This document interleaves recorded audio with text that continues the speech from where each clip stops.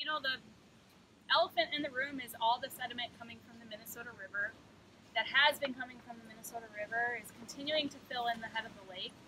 And as an organization, we kind of feel like we have to work on both things simultaneously. We have to work on the long-term issue of how do we solve this sediment issue, but we also have to make sure that we're not losing parts of the lake forever as we work on it. So we're working, on a restoration project close to Bay City, trying to improve access to the harbor there, but also, the heart of the project is really about improving habitat for fish and wildlife in the area and reducing the turbidity.